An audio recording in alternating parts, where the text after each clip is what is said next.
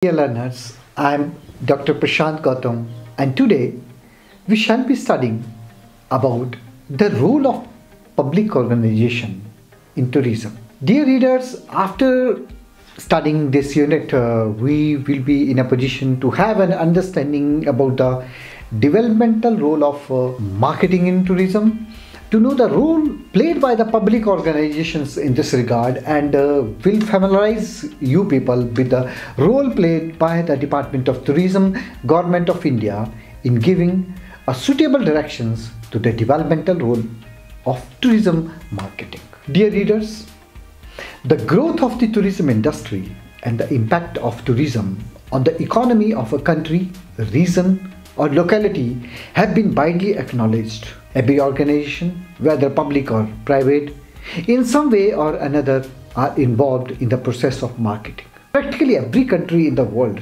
today has a national tourism board. You may ask, why this is so? Well, tourism plays an important role in the economic growth of the world and has been found to be the sole revenue generating activities for some governments. In the case of India, it is assumed that about 16 million people are directly or indirectly employed in tourism sector. Keeping in view the global projections for tourism and the potential existing in tourism, there is further scope for accelerated growth of the tourism industry. A crucial aspect to be taken into note is that the developmental role of marketing, so as to emphasize not only the consumer but also the needs and the wants of the local communities and the host population at the destinations. Dear learners, in this unit we shall examine the role of developmental marketing in relation to tourism, the role of these organizations and specifically the Department of Tourism in this whole process. Let's understand the developmental role of this tourism marketing. When we look at the Indian tourist as a part of the global tourism market, we observe many problems such as how to reduce the price of tourism to and from India, distinguish our product from those of our neighbor regions, compete with other destinations, increase the number of international tourist arrivals to India, like we are targeting to make it constantly above 1% of the global market, promote the domestic tourism, increase our foreign exchange and generation of income and employment via tourism will ensure that we'll maximize the benefits and minimize the negative impacts of this tourism. Dear learners, tourism is a very complex activity that requires experience and understanding of both global and national complexities, similarities and differences. To understand the developmental role of marketing, we have to understand that marketing helps to increase consumption or access resources, goods and services which are seen as a measure of development. We also have contextualized tourism within what is happening in India and the world today to define the developmental role of tourism itself. Therefore, first, let us define developmental marketing. All of you may be familiar with the advertisement on like family planning, literacy and anti-drug campaign on television and in print media also. This involves a message to be put out at a prime time on Doordarshan or television network where there are a maximum number of viewers, or in the newspaper and magazines. Such campaigns are and advertising do not earn any revenue. You may ask why they are being carried out. Well, they have a bearing on the overall development of the country. For example, a rising population can put additional pressure on the country's resources to justify family planning campaigns. In fact, what is being marketed here is a set of ideas aimed at enhancing the society's interest and welfare. Mostly such marketing is done by non-profit making organizations. And in such situations, according to Philip Kotler, the concepts of product, price, promotion and profit sector marketers have to be redefined for maximum relevance to all organizations. Hence, he advocates that the concept of profit maximization must be translated into benefit cost maximization so that marketing model can be applied fruitfully in non-profit sector. You may have noted that the programs like Surbhi are promoting tourism by the prizes that are given to those who answer correctly. There are reports of tourism festivals at new tourism destinations around the country.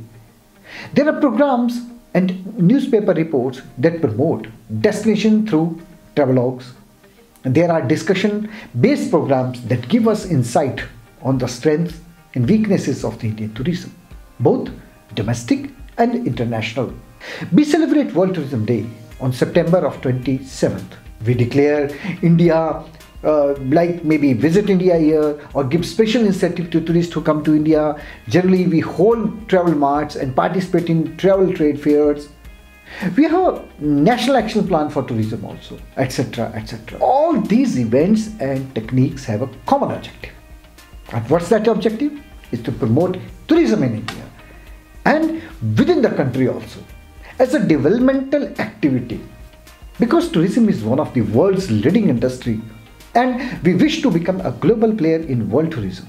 Therefore, tourism is seen as a model for development, overcoming foreign exchange crisis and maintaining the balance of payment problem, generate employment and income, develop the infrastructure and human resources, redress regional imbalances through a transfer of income and investment, transfer wealth from the rich nations to the developing nations. With these objectives in mind, India has embarked on the path of tourism development with a target of maybe 25 million tourists by the year 2022 to earn a good amount of money in foreign exchange. Marketing tourism is therefore a developmental activity with all our socio-political economic structure combined.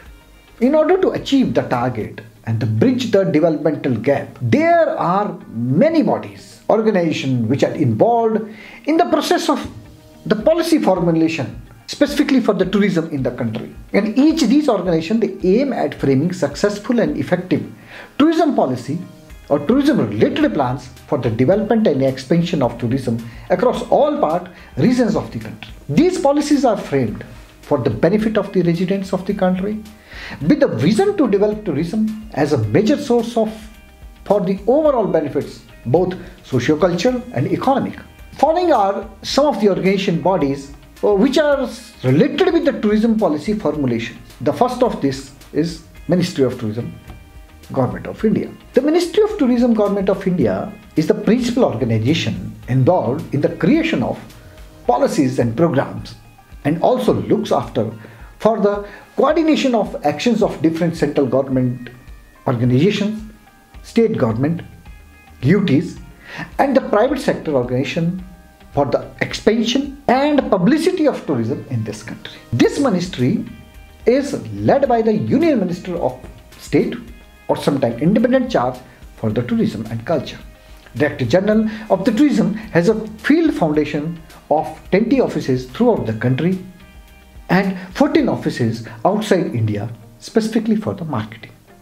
And one subordinate workplace project, for example, Indian Institute of Skiing and Mountaineering, Gulmarg, as a winter sports project.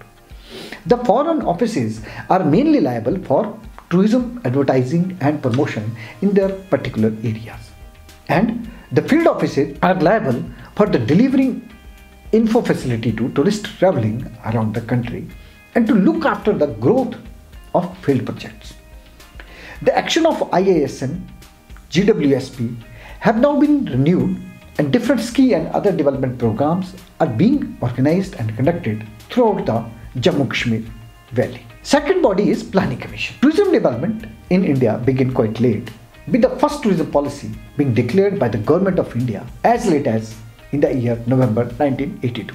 Tourism was known as an industry by the Planning Commission of India in the year June 1982.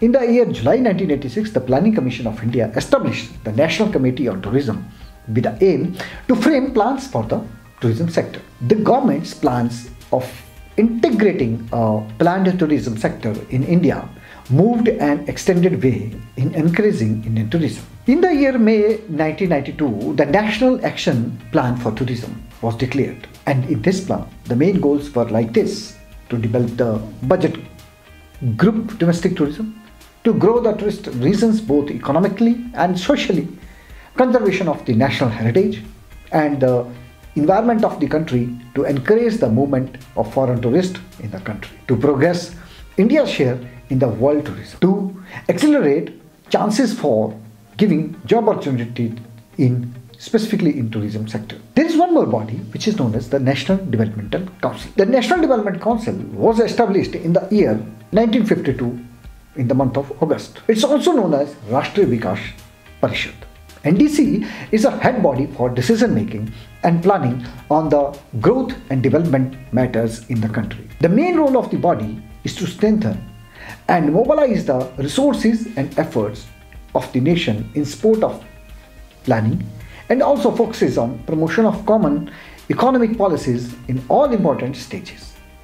Also ensures and keep a check on the rapid and balanced growth and expansion in all the parts, regions of the country. The National Developmental Council also makes sure in the process of Indian growth and planning, it provides chances to both the union ministers and the chief ministers of the states to discuss on the different strategies at important stages of their policy making. The policies and plans are finally sanctioned or approved at their gathering meetings after the accomplishment and before they are finally presented in the parliament and the state legislatures. There is one more body which is known as Interstate Council. The Interstate Council is an Indian constitutional organization set up on the basis of provisions in Article 263 of the Constitution of India. The organization was established by a presidential order dated on 20th May 1990 on suggestions of Sarkaria Commission. The council is designed for discussing or examining policies, subjects of common interest and disputes among us the different states of the country. Article 263 of the Indian Constitutions offer for formation of Interstate Council. It is not a permanent organization. It can be formed at any time if it shows to the President that the public interest would be functioned by the formation of such a type of council. Yet, with increasing gap among the centers and the state. Dear readers, now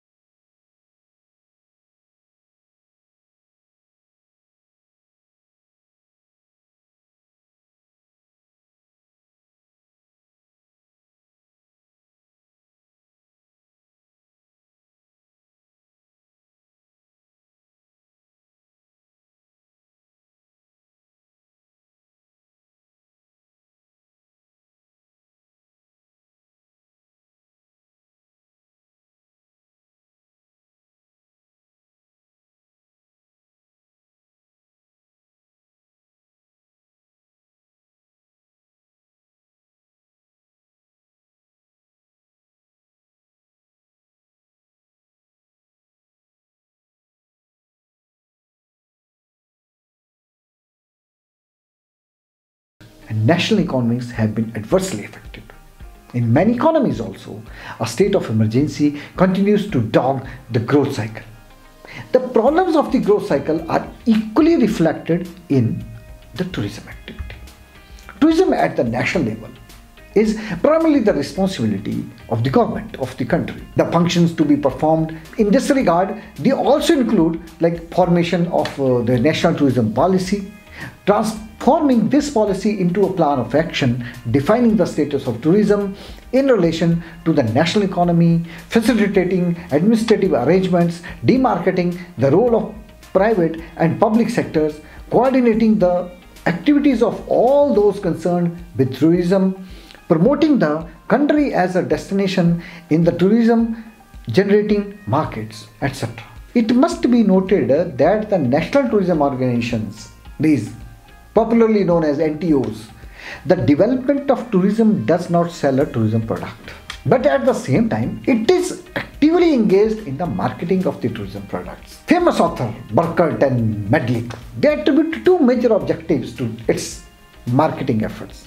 One was creating knowledge about the country in tourism generating markets in order to persuade the tourist to visit its country. And second is, it seeks to create an identifiable image of the country's tourist attractions, subsuming to some extent the diversity of attractions within one country into a single coherent image. Thus, the NTOs, they provide a marketing umbrella under which the individual producer of the tourism products and services, they market their own components of the tourism product. In fact, the NTO paves a way for tour operators, airlines, hotels, etc. to market their individual products to prospective buyers in the market that is already aware of or predisposed towards the destination. These efforts, they include promotion campaigns, fam trips, market research, etc. Tour operators, airlines, travel agents, hotels, etc. they join these as they are beneficial for them. Thus, the role of the ministry is seen as one of the research, promotion, policy making, and human resource development. Authors Burkert and Medlick, they again say that the tourism organization, they provide the framework in which tourism operates, and its purpose is to maximize the opportunity offered by tourism to the destinations. In India, it is the Department of Tourism which as a body implements the policy of the ministry. This is done through the process of planning and allocation of budget for tourism between the different heads functioning under its jurisdiction, and also by performing a regulatory role. It is also responsible for promotion and information. Another important function of the tourist organization is to access the stage of tourism development in a country. The India Tourism Development Corporation and state tourism development corporations or local tourism projects like Delhi Heart, they also play the role of catalyst or pioneers in accommodation, catering, HRD and destination development. However, unlike the National Tourism Organization, they are profit-making or commercial public organizations. At the same time, they are the pathfinders as they bring developmental resources to areas that are rich in tourist attractions, but with poor infrastructure and superstructures. Example of this are hotels at beach resorts, hill stations and backward regions, transportations, special promotional schemes to raise the number of arrivals, etc. etc. Dear readers, if we make an assessment of these things, we can say that the public organization in the field of tourism has grown in power and responsibility because tourism development is seen as an important tool for economic progress. At the time of independence, India did not have an infrastructure, services, or human resources to satisfy tourists. Domestic tourists were just beginning to move with initiatives like LTC and hometown travel concession. Private companies followed the lead of the government and gave matching travel allowances. Domestic tourists were also facilitated by holiday homes and public accommodations facilities. It was an international tourist who needed world-class transportation, accommodation, food, water, etc. Since the 1960s, the public and private sector organizations have been targeting such tourists. Apart from poor infrastructure, some other negative factors like a maze of bureaucratic regulations, shortage of funds for publicity, and inadequate professional staff. The tourism scenario in India is therefore marked by an absence of positive factor. Dear learners, let's have a look at the other side of the coin. What is the perception of people in India and at tourist destinations? Are they willing participants in such development? Tourism Tourism is not like old-time hospitality. Tourism development has taken a place over the heads of the local people, often at their cost, and they have lost control over their resources or benefits of the tourism. This is because the argument of confronting to market forces empower the tourist and the big business operator. This is in line with the basic principle of marketing: produce what sells. Local people have to adapt to tourism, and this is perhaps why in India there is hardly any tourism awareness.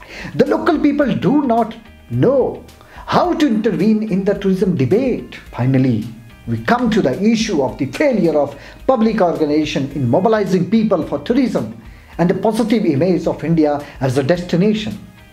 The two issues are quite interrelated, although most marketing experts would not look at it in this way. Freedom and autonomy are the fundamental attributes of democratic policy, and tourism development should not rob the local population of autonomous decision making.